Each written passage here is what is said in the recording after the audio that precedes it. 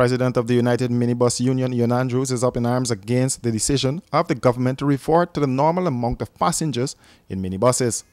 Andrews, during an interview with this newscast, said he is not in agreement with the move since the COVID-19 numbers continue to rise. I don't understand this at all, and I'll never agree to it. There need to be less person in the bus. We would have said, you know, these people has a tendency to coming up with figures. You said 75%. What is 75%? We need to talk to our people in simple language. Because the Guyanese population, especially the drivers, they're very good drivers and conductors among those persons that are behaving out of order.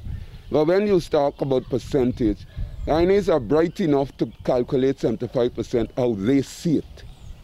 We need to use simple language.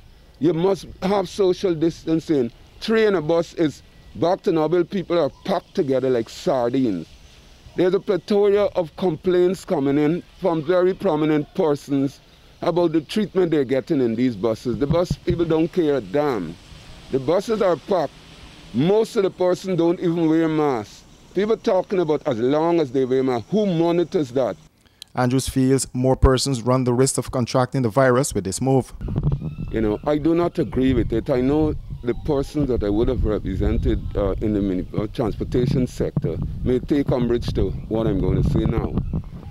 But when you have a pandemic that seems to have taken on now a second wave, where the big metropolis, among others, decided that they have to shut down this, decrease the movement of people, among other things, it is preposterous to hear, I haven't read it, that a government or an agency, it might be the COVID-19 task force, has decided that everything will be back to normal. It means that we are living in a society that seems to, thrive on madness.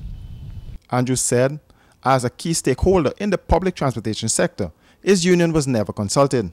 They have COVID protocols, right, that the World Health Organization would have put out. I would have thought the ministry did it when they were opening schools. They had discussion with the stakeholders, which is the Ministry of Business Consumer Affairs Department, the police force, the United Minibus Union, and we sat down to work at how we can deal with this thing, knowing that, children could be a little irresponsible and like packing up. I thought when you're making decisions that impact on a nation, you need to call in the stakeholders and talk. Not when you wake up, you see some thing in the official gazette, because a lot of people can't even read the official gazette. They don't even know what it is. You got to talk with the stakeholders. There must be stakeholders consultation. I think it might have happened sometime in March. Since then, I have heard of no stakeholders consultation. You need to talk with the principals so that you can arrive at a workable thing for your country.